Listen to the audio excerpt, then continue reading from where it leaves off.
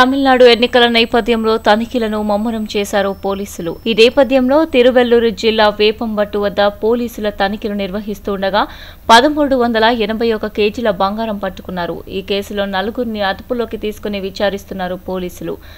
Bank deposit గడువు పూర్తయిన నేపథ్యంలో గోల్డ్ తిరుపతికి తరలిస్తున్నట్లుగా వెల్లడించారు. టీటీడీకి సంబంధించి పక్కా పత్రాలు ఉన్నట్లు తెలుస్తుంది. అధికారుల వద్ద ఉన్న ఆధారాలతో కలెక్టర్ను కలవనున్న బ్యాంక్ అధికారులు.